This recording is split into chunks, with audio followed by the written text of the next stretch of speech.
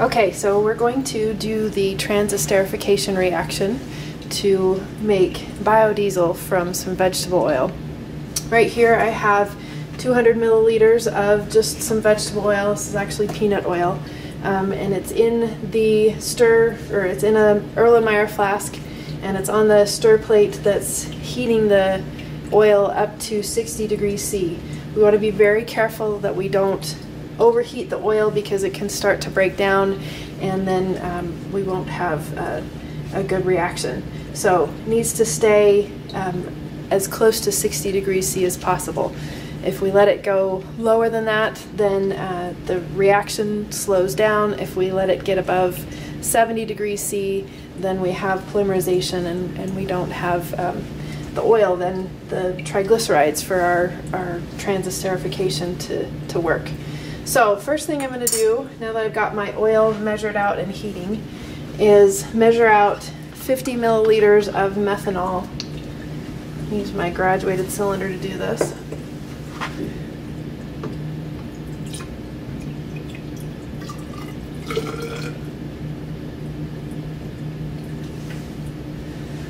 And I'm going to place this 50 milliliters into a beaker, a 250 milliliter beaker. And the reason I don't measure inside my beaker is because it's not got enough accuracy. So this is a less accurate method. It kind of gives me an approximate, even says here approximate volumes. So I use a graduated cylinder that's much more accurate. So pour that into my beaker.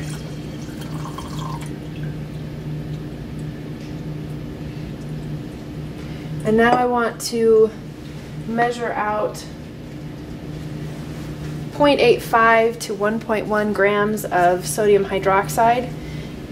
Now I always want to add a dry caustic, in this case, to my solution and not the other way around. There's a heat that's generated when caustic or acid is dissolved into a liquid, and so we don't ever want to add the liquid to the solid. We want to add the solid to the liquid. If we were to have the adding the liquid to the solid, there might be enough heat generated that we would start splattering things, and we don't want to splatter concentrated acids or bases. This is a base here that we're adding, so I'm going to measure out in my scale somewhere between 0.85 and 1.1 grams of these sodium hydroxide beads. Oh, there's a little bit too much there.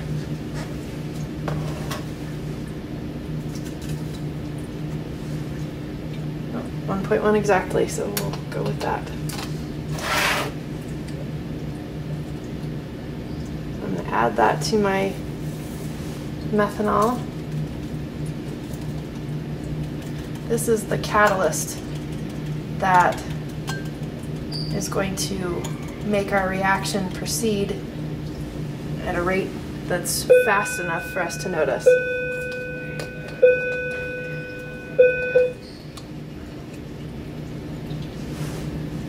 Okay, give that a little stir, get that dissolved. Once this is dissolved, and once my oil is up to the 60 degrees C that I need it at, then I can combine these two solutions. So now my oil has gotten up to 60 degrees C. That's hot enough for the reaction to proceed at a reasonable rate. Like I said, we've got to keep this in a certain range. The range that we need to keep it in is between 55 degrees C and 65 degrees C. Below 55, the reaction just sort of slows to too slow for us to make it worthwhile, and then above 65 we start getting into that polymerization of the oil, which we don't want to happen. So I'm going to take my methoxide solution, which is that sodium hydroxide mixed with methanol, and I'm going to pour that into the oil.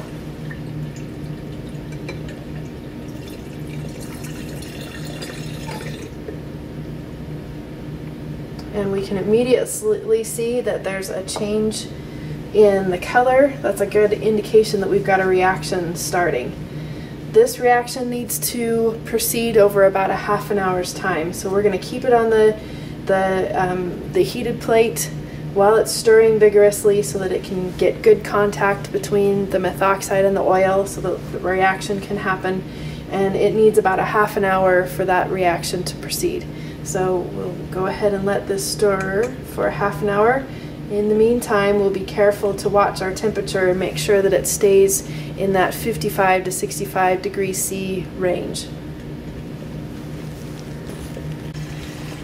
So at this point, the reaction has been proceeding and we've got this mixing for a half an hour. And now we need to neutralize the solution because we still have that sodium hydroxide sitting in there. And so we're going to use a little bit of vinegar. So I'm going to measure 50 milliliters of vinegar. And that's how we'll neutralize it.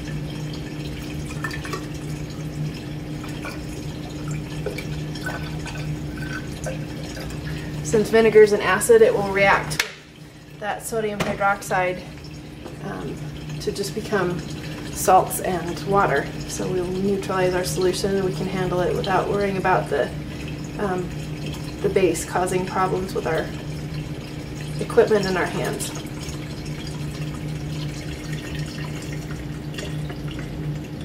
So once I've neutralized that, that means that the reaction's going to stop. And at this point, I'm going to go ahead and turn everything off. And I want to just let this sit and settle for at least a day. If you have a centrifuge, you can put this into centrifuge tubes and make the settling process happen. But basically we want to let this settle out into the two layers. The hydrophobic layer, which is our biodiesel, that's going to be floating on the top, and the hydrophilic, or our aqueous, or our water layer, which will be down here at the bottom. We should see about 100 milliliters of that aqueous layer. So we'll go ahead and let this settle out for about a day, and then we'll be ready to use the biodiesel for product testing.